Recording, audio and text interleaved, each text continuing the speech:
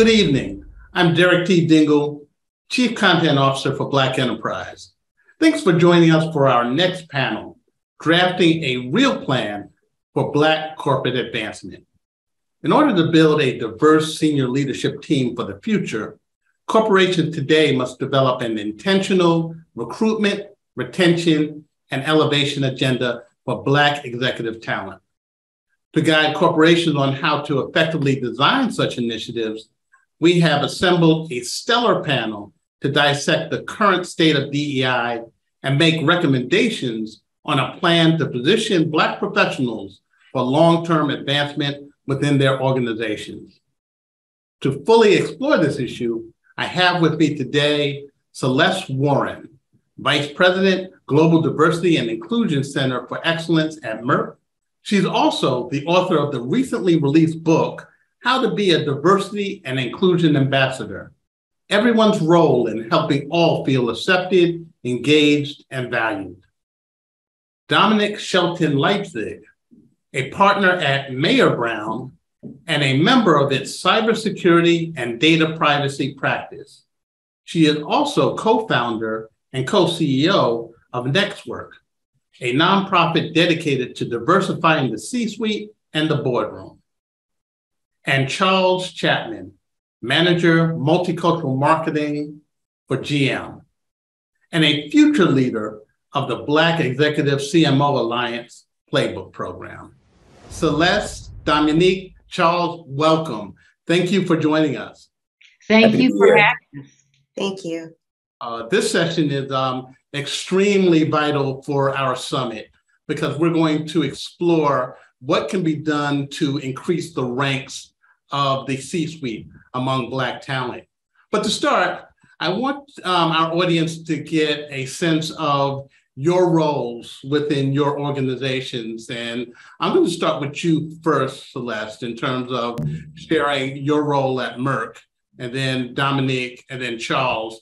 Please tell us your positions and what you do at your respective firms.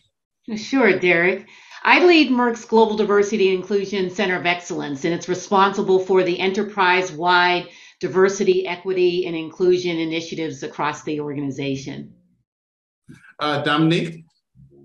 Thank you, Derek. And I'm so glad to be here. I am a privacy and cybersecurity partner at Mayer Brown. And during the pandemic, I co-founded a nonprofit called NXtWork. And the purpose of that organization is to diversify the C-suite and boardrooms across America.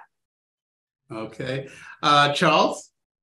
Thank you, Derek. I am the Multicultural Marketing Manager at General Motors, responsible for brand agnostic approaches to gaining cultural capital for our family of brands. Okay, we have the perfect panel assembled to further this discussion about advancement, Black advancement, and drafting this plan to meet that agenda.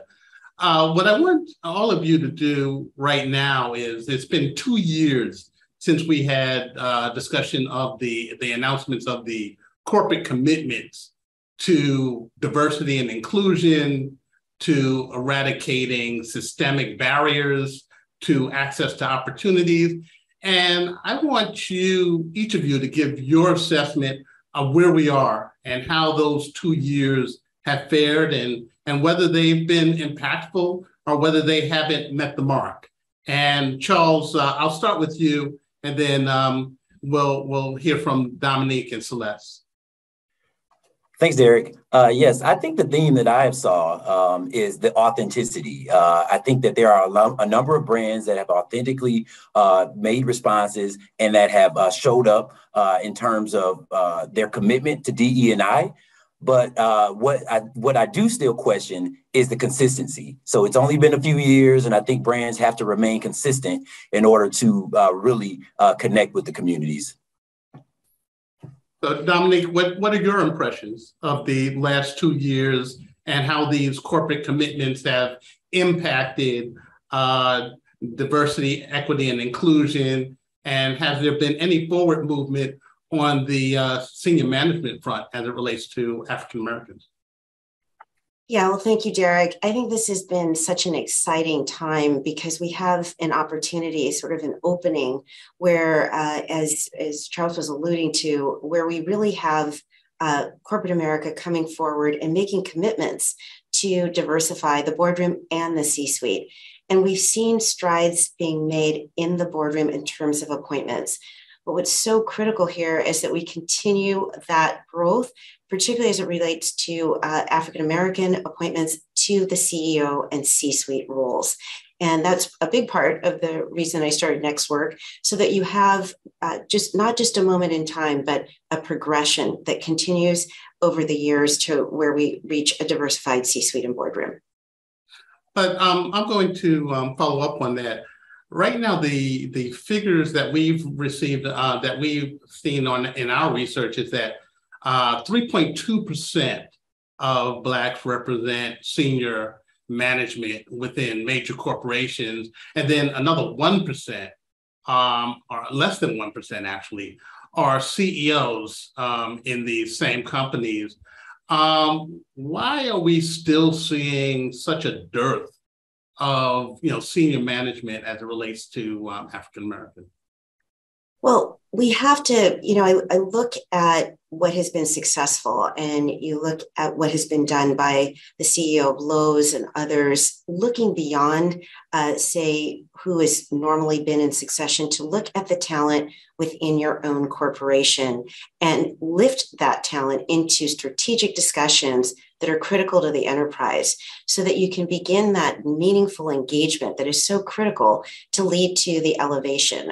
What we have seen, Derek, is, and we were talking about this in prep, where we've seen a rise in the number of appointments of African American board members and a reduction in the number of African American CEOs in public companies. And we have to, and we can be better than this. And I'm really excited about this conversation that we're having right now, because there's so much that can be done just looking at your own senior ranks to see who has not been brought into discussions, who is African American or diverse background, and begin that process of including them in strategic, important, enterprise-wide discussions that are critical to the enterprise. So what we've seen too much of perhaps is the diversity discussion happening in one end, and the strategy discussions happening in another end of an enterprise. And we need to merge those discussions together.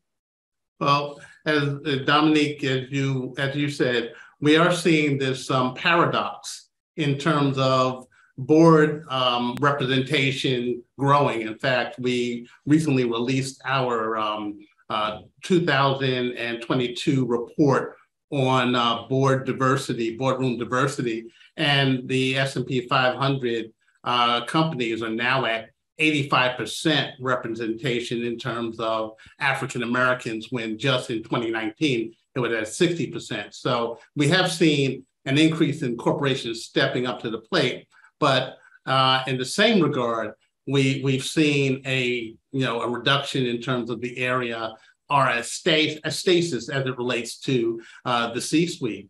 So that leads me to turn to Celeste in terms of Merck and your role in terms of bolstering the C-suite position. This has been a focus of Merck for years, especially under the leadership of Ken Frazier prior to his retirement. Absolutely. And, it's not an easy road. It's not an easy journey.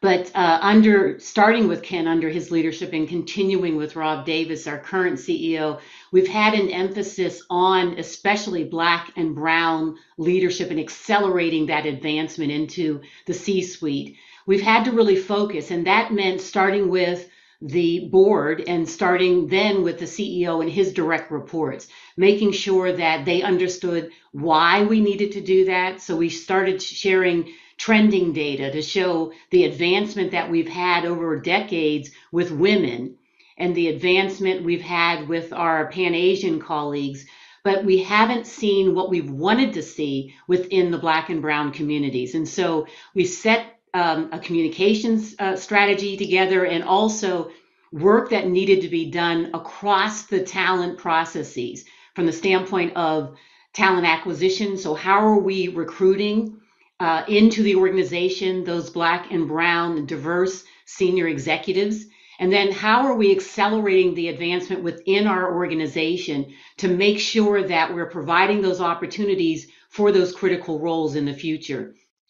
And with that focus and that concentration, we have been able to advance it. And we made a commitment, not just to the senior leader of the company, but also to the board and also externally as well through our ESG progress report and being transparent about our aspirational goal in wanting to increase female representation at our executive levels, 40% to 40%. And then for Latino and Hispanic, we want to get to 10%. And for our Black and African American, we want to get to 10%. So that was communicated. We wanted to be transparent about it. And there's struggles and there's opportunities, and we continue to keep pushing forward. As long as it stays in the forefront and people view it as a part of the priorities for the organization, their personal priorities, then we're going to be able to, I believe, be able to reach that aspirational goal. Well, as part of this panel, the focus of this panel is to draft this plan for the advancement of, for Black corporate advancement. And part of that is seeking and gaining advisors, tapping into corporate personnel that may not be at the management level or can advise the management level. Share with us how the employee resource group, Black employee resource groups, ERGs, play a role in advancing African Americans within the corporation and eventually to taking C-suite positions or being positioned to take C-suite positions. Well, that's one thing that I am absolutely proud of, the work that our employee resource groups have done throughout our corporation. Our oldest and longest established ERG is our League of Employees of African Descent, and it's global in nature. But they have played such a significant role in talent acquisition and development of their members. They conduct leadership summits each year. They have lunch and learns. They have senior executives that come in and speak to their members. And all of these activities help us to really develop the Black talent within our organization. They also play a critical role with senior leaders in helping them to be more inclusive leaders, helping them to understand the challenges that exist with some of our employees of color, and really bridging that gap and helping them to just lead authentically. And senior leaders have tapped on our leaders of our employee resource groups, especially LEAD, or League of Employees of African Descent, to help them, especially 2 years ago during the murder of George Floyd and all of the what happened afterwards. Many of our senior leaders were feeling, I don't know how to reach out to my Black employees. I don't know what I should do. And they tapped on the experience of our chapter leaders and our global leaders within that ERG to help them, to coach and to counsel them, to have authentic discussions, to really bring their own awareness to a point where they're not constantly asking our African American employees, well, what do I do about this and what do I do about that? But teaching and counseling them that you need to first take the first step and educate yourself, and then go and have an intelligent conversation with your colleagues. So they have just played an instrumental role, and they've gotten a lot of exposure. Because when you think about the chapter leads and the global leads, they're managing and working with groups of employees that are larger than some of the organizations of our senior vice presidents and vice presidents. And so that is valuable experience that they're getting to help advance and accelerate their development. So they're already leading. Yes, absolutely. So Charles, share with me at GM or in your journey some of the challenges that you faced. And then now you're also a member of BECA, and that's the Black Executive CMO Alliance. And you have been designated a future leader. And share with us what a future leader is and how that positions you for C-suite positions and advising corporations to have intentional programs to put African Americans on the track for C-suite positions? Thanks for that, Derek. Yes, and at General Motors, we have the aspiration of being the most inclusive company in the world. And how I think General Motors is putting that in practice, and me sitting within this diversity marketing team, the BECA program has been absolutely phenomenal for this. It's the Black Executive CMO Alliance. It is a group of CMOs that are pulling forward middle-level management. It's led by Jerry DeVard. And this program has absolutely had a positive impact on my career trajectory. I'm very proud to be a part of the 2021 class of future leaders of about 40 mid-level management from across the multiple industries. And this BECA really brings together these marketing C-suite executives who have taken time out of their day to lift forward potential management and leadership. I'm currently a part of this inaugural class. I had the opportunity this year to travel to Cannes in France as a part of this BECA leadership group and present on the main stage. And what I will say is that GM making this investment in my career and identifying me as someone that has that promise has just rejuvenated me. I've recently been promoted within GM. I've watched firsthand a lot of the advancements that have been made back in 2020 when Mary Ibarra, our CEO, came out and made very bold statements, very bold commitments, whether that was from a media investment standpoint. And it's really my job sitting within diversity marketing to ensure that we are moving forward in those goals. And inspecting what you expect is something that I always like to say, is because you have to also measure it. So as part of what we're doing within our team, it is very important. And I think the road and what we're accomplishing through BECA is phenomenal, and certainly encourage. We talked a lot about the internal things that a company can do, but when I look at the BECA program, this is an external opportunity. And I know NXtWork and what Dominique is doing there is another great example of an external resource that companies can tap into. So I think that this is a great step, and I'm looking forward to passing the baton to the next future leaders group and continuing ensuring that GM continues to put future leaders into this program. Before I talk to Dominique about NXtWork, Charles, tell us, how you have positioned yourself and the mentorship and the sponsorship that's been part of your career. Congratulations on your promotion, but I want to get a sense from you personally and professionally how that came about. Was it, obviously hard work, but share with us how the corporation had supported your growth and development, or identify executives who have helped support your growth and development as you move up the corporate ladder.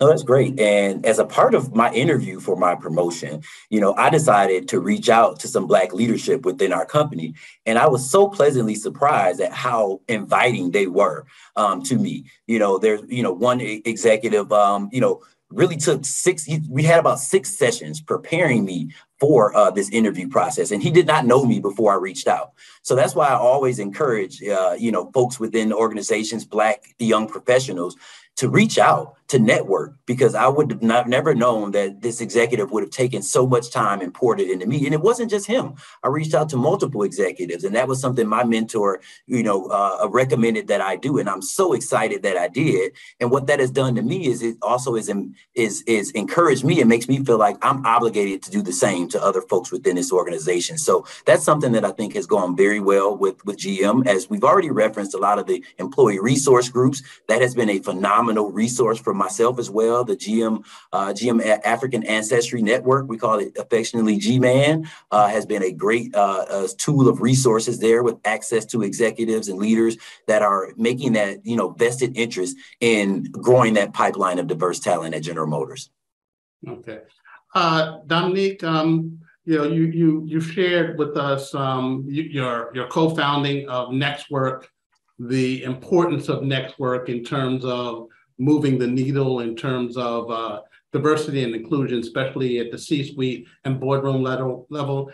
Can you delve a bit deeper on how NXtWork works with corporations specifically in terms of developing their programs or creating pathways to for Black executives to achieve those C-suite positions and get into the boardroom. Thank you so much, Derek. And first of all, it's so thrilling to hear all that Charles was talking about and Celeste and all that they are achieving and doing on this initiative. Taking a step back, what we are seeing, exchanges around the globe, investors around the globe that are controlling trillions of investment, also regulators around the world are looking to see diversity in senior management as well as on the board.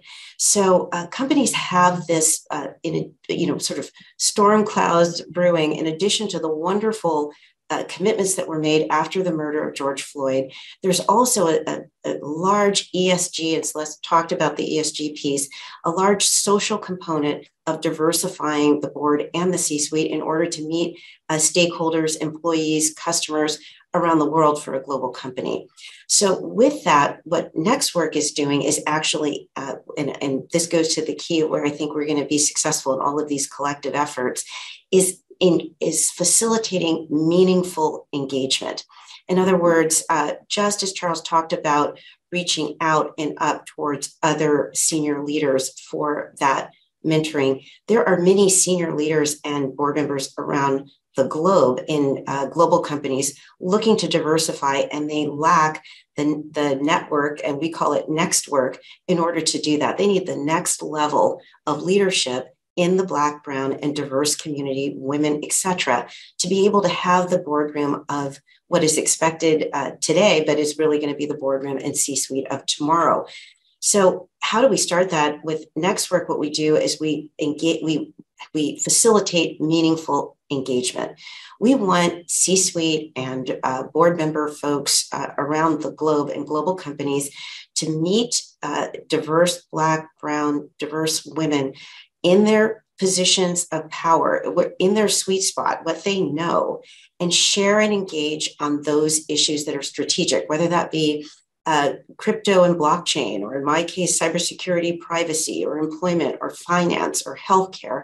There are talented professionals that are within the ranks of many organizations already.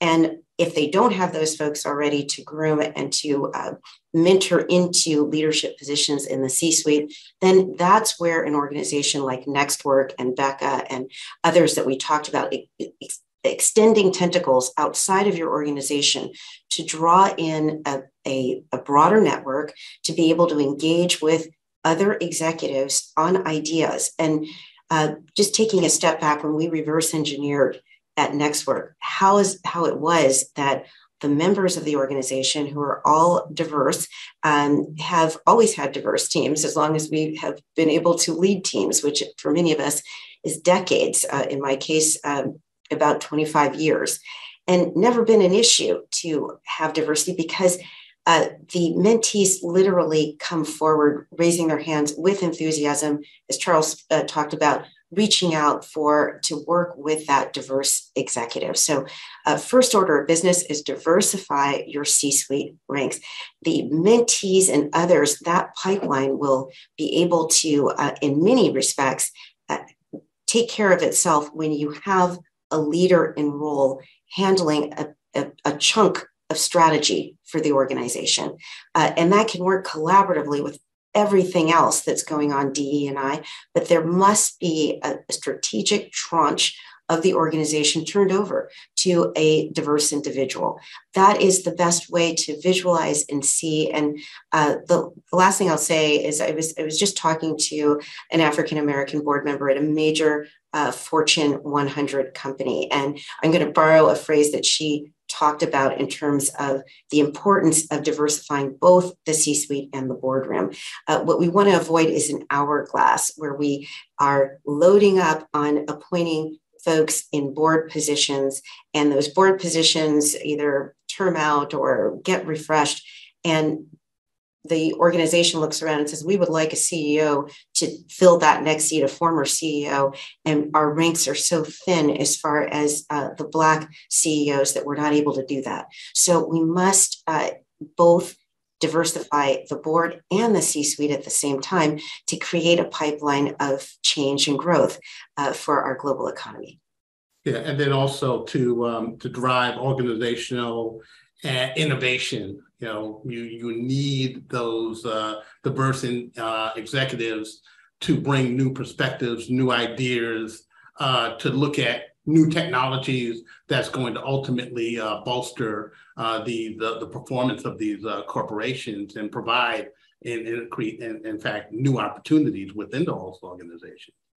So, please. Well, I was just going to say one thing. There was a great report that we can make available to folks that one of the financial institutions just did. I believe it was Citi that just reported on the revenue that is generated through diverse teams. So your point about innovation, growth, and also reaching markets is so critical to have that diversity in the strategy and in the C-suite and boardroom. Celeste, in terms of talking about diverse teams and in terms of talking about young professionals, the ELC Institute did a recent study, and it was based on the Great Recession and this, this whole trend of quiet quitting. And now, they found that 16% of the young Black executives that they surveyed, resigned from their position, left corporate America, and it was a signal that there's been a real retention problem. They left because they were frustrated due to lack of opportunities, frustrated because they had problems with management. So my question is, what do you do to engage and retain millennials, Gen Z?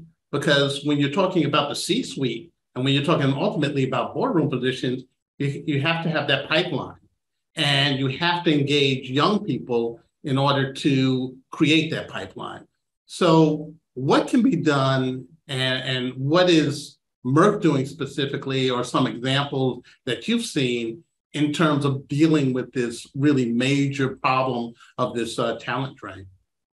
Oh, that is a key. That is very much the key. Understanding this generation, Generation Y, Generation Z, and not just congregationally, the whole generation, but understanding how being a part of that generation and also being Black, how that impacts them and how they view the work environment is different from maybe how we viewed it as we were coming up in our careers. They're all about, how can you develop me? Are you giving me consistent feedback? How is this a partnership where you're helping me to reach my aspirational goals from a career perspective and also a development perspective? And it's very different from the baby boomers in Generation X, from the standpoint of, I'll figure it out, leave me alone. That type of mentality, where with this generation, we have to be very mindful of the fact that they want the feedback.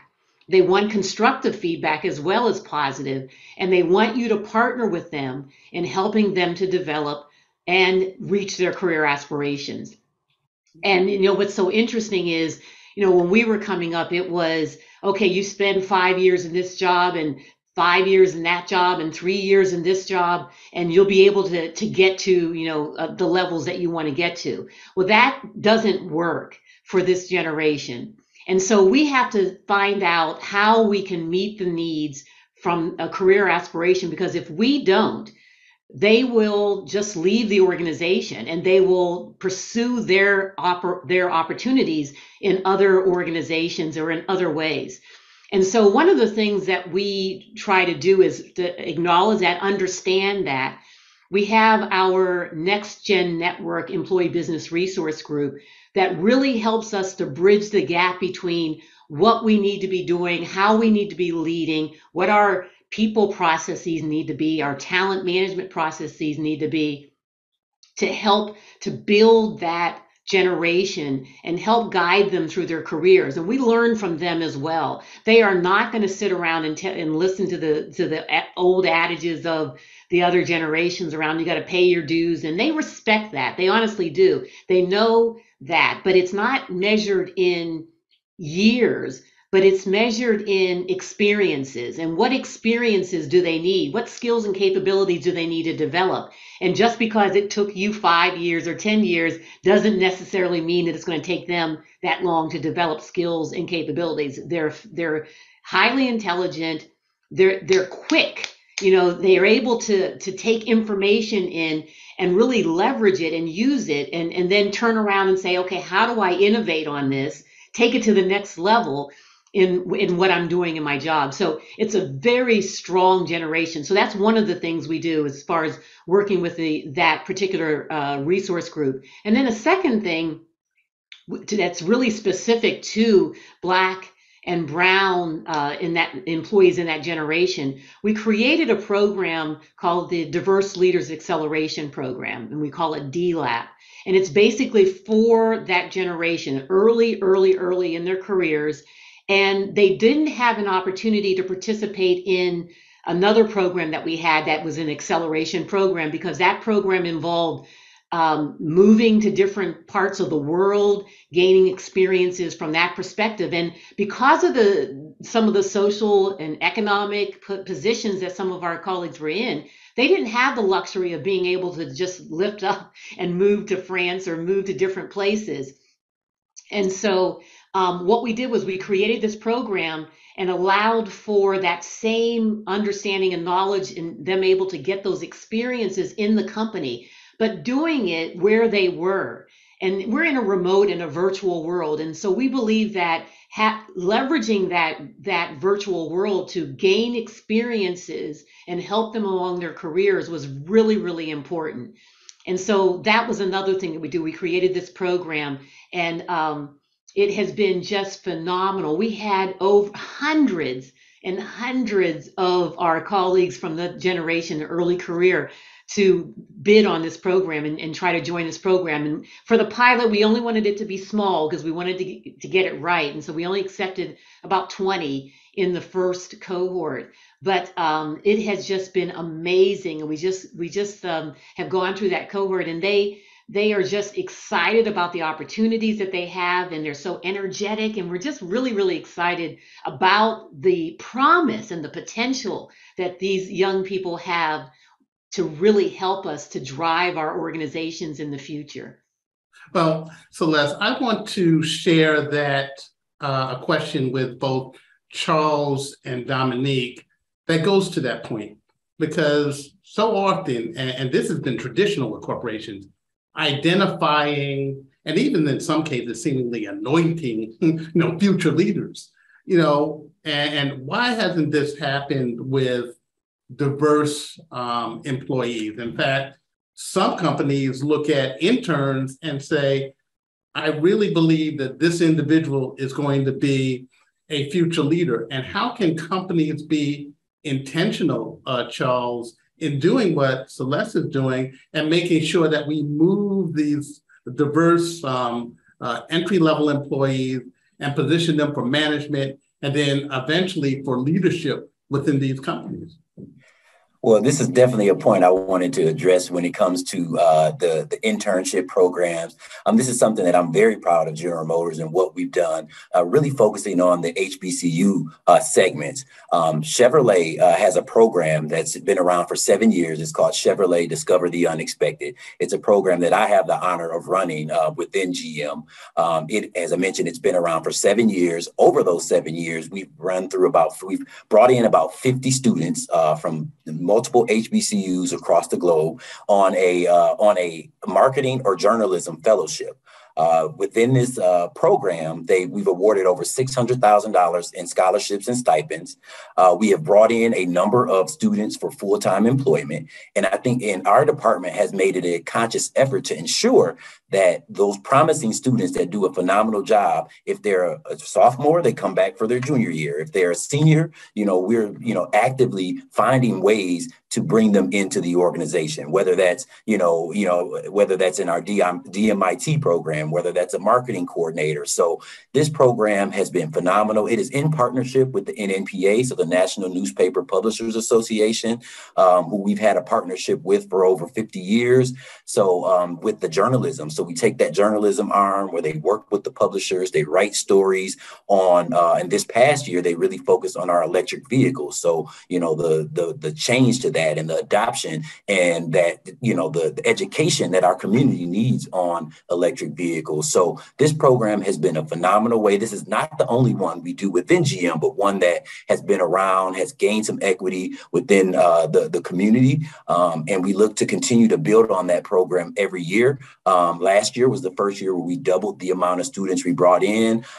We are looking, post-pandemic to really take this back as a road show. We used to have these interns drive around in a Chevrolet vehicle from different town to town and meet with these publishers and, write these articles. And we've expanded it to include marketing. So our Chevrolet brand marketing team has welcomed in HBCU students and really championed their cause. We just had the closing ceremony and sent them back to school back in August. It's just a phenomenal program to be a part of. We stay in touch. We have an alumni group where we stay in touch with these intern students and ensure that we are helping and developing them. I went into my LinkedIn today and had a message from one of the interns, just like, hey, Charles, just staying in touch with you, seeing how things are going. So that just really, really makes me happy. It makes me proud to work for GM, and it makes me want to continue to do more. So programs like this, I think, are very important. Hearing what Celeste is doing there at Merck and some of those great programs, that is inspiring as well. And then we're always looking for ways, as I mentioned, to expand and grow. And, my passion is there, being a Black man and understanding the challenges that I face to get where I am and beyond. So it's about that pulling forward with these students, and we'll continue to do more along the road. So. Okay, well, we're going to wrap up soon, but I don't want us to end the session without getting Dominique's view on how these companies can be intentional in terms of moving people up the ladder from the internship ranks or entry-level ranks to eventually management. And Dominique, I'm going to also ask you to talk about how do you cultivate young professionals to start looking at board positions, since that's a large part of your work with NXtWork. Yes, so thank you so much, Derek. So, we also developed a curriculum for, first of all, it's exciting to hear what Celeste and Charles talked about, that all the things that are going on at Merck and GM, and to take that at scale and replicate that throughout the Fortune 500 and S&P. It's also going to require, we started a curriculum called Be Diverse. And one of those things includes identifying diverse putative leaders with skills that show promise, and then ensuring that we are getting the proper training to non-diverse senior leadership to understand meaningful engagement and interface with these young leaders so that they can identify their talent and work with them. So part of this is really being able to take the enthusiasm and all of the promise and energy and brilliance that our young people bring to the corporate environment the second they walk in. And then, as Celeste and Charles were talking about, nurture that through not only the diverse folks who are in those enterprises, but ensuring that the non-diverse folks understand how to meaningfully engage. And that means understanding the talent, and maybe I for my law firm, Mayer Brown, I do lead our global data innovation team. And sometimes our newest lawyers are the ones that have the most innovative ideas on technology that are going to impact the client. So really listening to those young people and then giving them a platform to be able to teach others, run a seminar, other things to raise their visibility in the environment is really key so that they can be noticed and moved along to leadership. So really what NXtWork is focused on is cross-pollinating to ensure that what is happening at the in the groups and the various affinity groups and programs, that's taken at scale. So C-suite and boardroom folks understand who those young leaders are and interface and meet with them so that they can follow their careers and be a resource for them on issues, whatever is critical. I mean, Charles was talking about connected vehicles for GM, whatever is critical to the enterprise. If it's planes that they know the diverse folks that are coming through the ranks who really know the next innovations in planes. In other words, really ensuring that the knowledge that is coming up through the ranks is protected and also exposed to senior leadership in a way that can position that young mentee for leadership. And that's something that we put into a curriculum called Be Diverse. And we're happy to share that with any non-diverse senior leadership that really want to know how to identify the talent that's right in their midst, and they may not even be aware of the programs that are happening at each of these levels. Well, that's been just great. In closing, and listening to all of you, you've come up with, the planks of the plan, which is intention, accountability, continued advocacy, mentorship, cultivation of talent. And we're going to share that with, obviously, the Black enterprise audience and with corporate America so that we can continue to create pathways for African-American executives to reach the C-suite and the boardroom level. Dominique, Charles, Celeste, thank you so much for joining us and being part of this, among the architects of this plan for Black corporate advancement. Thank you. Thank you for joining us for tonight's C-Suite Boardroom Equity Summit, brought to you by Black Enterprise, the #1 Black digital media brand with more than 12 million unique visitors per month. I hope you found our content to be informative, relevant, and actionable. As such, I would like to thank our amazing group of speakers, business leaders, and corporate veterans who shared valuable insights and success strategies as part of their dynamic presentations. I would also like to recognize and extend our deep appreciation to our sponsors, Hasbro, Hyatt, Manulife John Hancock, Merck, and Nationwide for making their investment in tonight's summit. You've been an outstanding audience. Your engagement and participation proved critical to making this event a smashing success. If you missed or would like to replay any session, you can gain on-demand access to all summit content on blackenterprise.com.